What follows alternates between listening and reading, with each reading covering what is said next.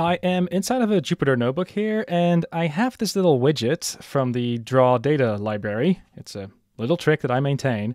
And this allows me to just draw a data set real quick. So I can just kind of have a thick marker here, and lo and behold, I've got a data set. Later in the video, this is going to be extremely useful, but for now, I'm just going to use this data set to explain a phenomenon, and then later we can change the data set relatively quickly. Because the thing with this widget that's just kind of nice is that there is this copy CSV button that I can click. And if I were to scroll down now, you can also see that I've got some extra code over here. And this extra code is using the pandas read clipboard function. And you can see that the thing that I've drawn over here now just kind of nicely appears inside of a matplotlib chart. So, with that introduction out of the way, what is this video about? Well, this video is about predictions that you could make on a data set like this one. Because it might be the case that this is part of a regression task. That is to say, we would like to make a prediction that predicts this y value over here given this x value. And you can kind of see from a distance that this might be a linear regression line that kind of goes through here, and maybe a line like this will be the prediction for a regression task. That's all well and good, but you're not always interested in a prediction that offers this single line. In a way, you could argue that this line is maybe the best summary that you can give, but this line is also pretty much the average, and it kind of feels like there's a bit of a distribution on this axis over here. It's kind of like a normal distribution of sorts. And maybe we'd be interested in predicting the quantiles of this distribution instead of just predicting the most likely candidate. Put differently, maybe this is the 50th quantile prediction. That is to say, from a normal distribution perspective, this would be like the middle value over here.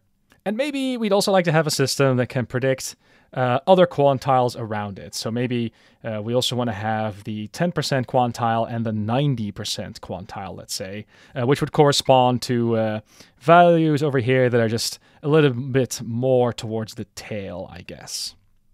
Now, you can construct scikit-learn pipelines that do this, and there are a bunch of algorithms that you can apply right away, but all these algorithms rely on something I like to call the Quantile Trick.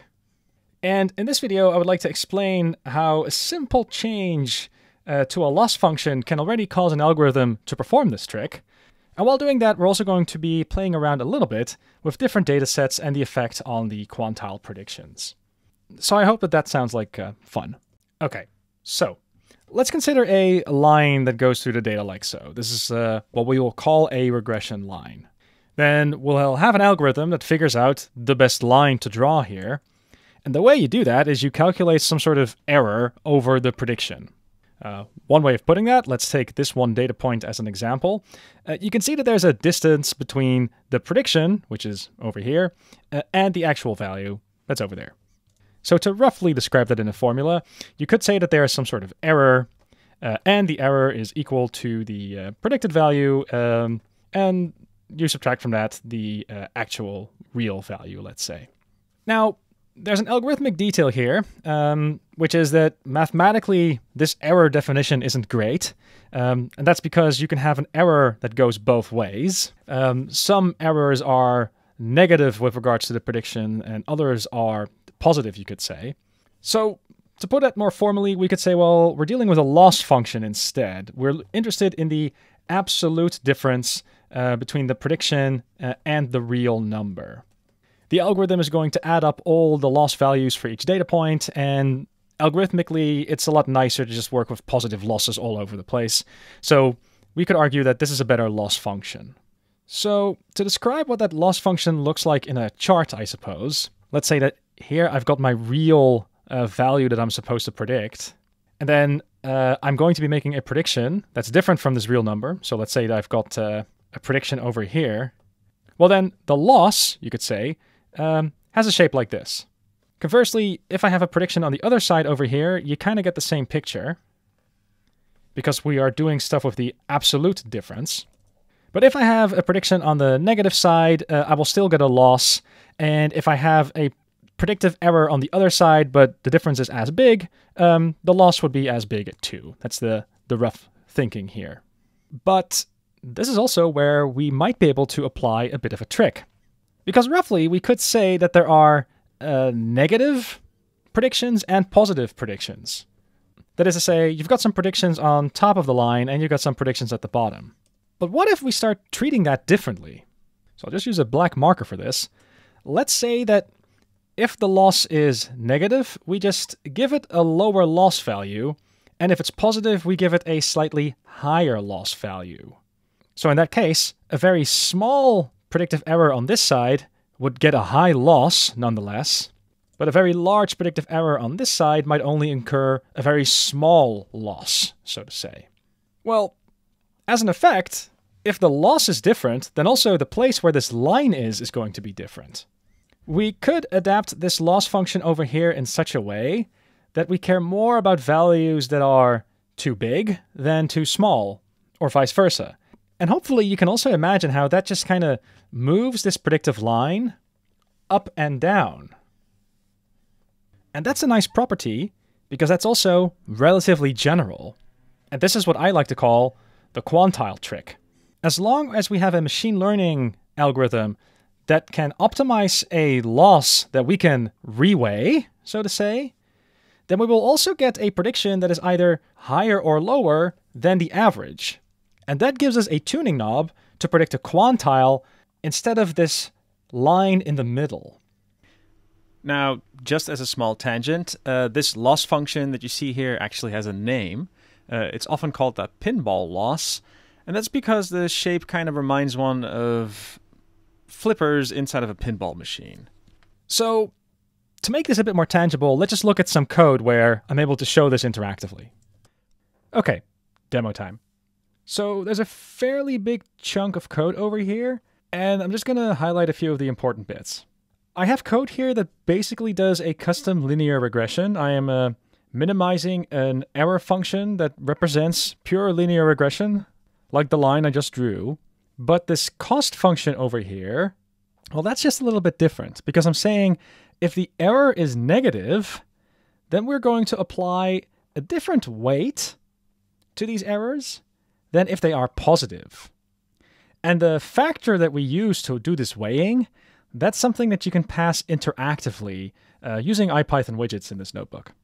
The rest of the code is going to become a bit more clear when I actually do the interactive bit. So I'm just going to run this and then show you the good stuff.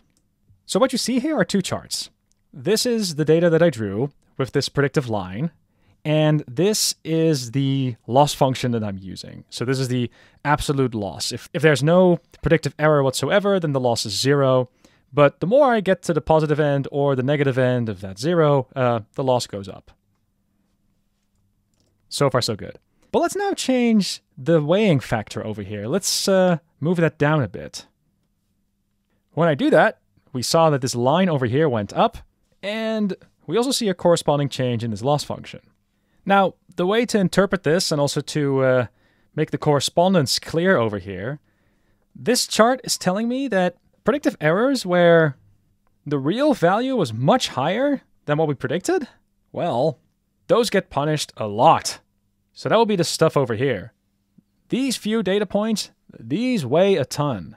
But all the stuff on this side that's slower, they don't contribute as much. And that is why we are pushing this line up. Conversely though, if I were to move this in the other direction,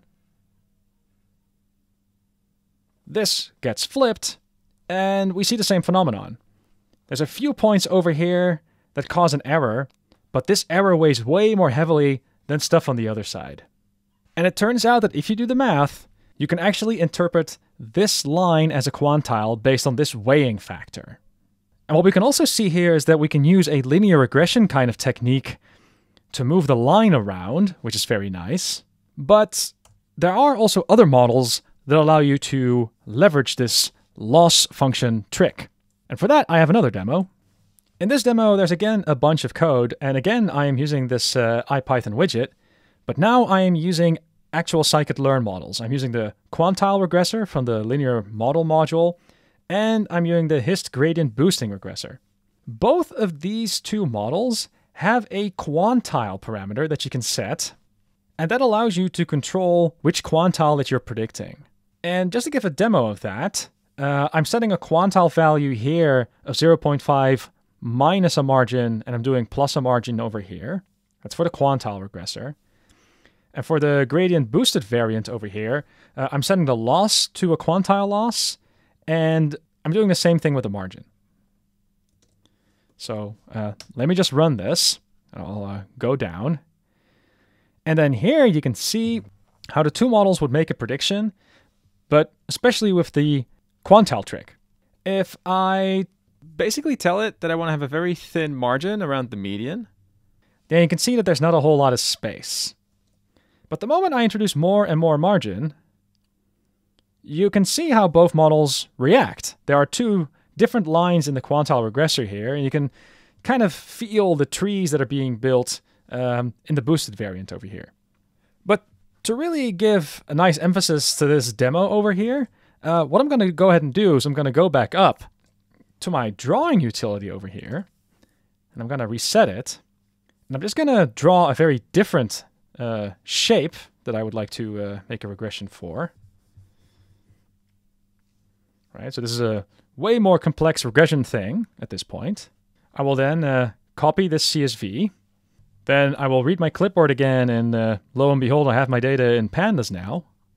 And if I then go back to my widget with this new data, you can also see a very nice example of how both of these two models just take a completely different approach to calculating the quantile, even though they both use the quantile trick. Here, we are really just doing a linear regression, while over here, we are actually doing stuff with these boosted trees. And one thing that I think is just particularly interesting is when I increase this margin over here, then you can clearly see that stuff gets wider. But in the boosted variant over here, you can also see that in places where there's not a whole lot of variance, the width is just a little bit smaller than in places where there is more variance. And I thought that was also just kind of nice to show. But under the hood, both of these models are really just doing a trick with the loss. We are able to pass in a factor that tells us how much to weigh the left side versus the right side of the error. And by doing that, we kind of get these nice little quantiles. And these quantiles in practice can be incredibly useful because often you're not just interested in a point prediction, often you're interested in quantifying the uncertainty of a target variable. And that's what these quantile losses really allow us to do.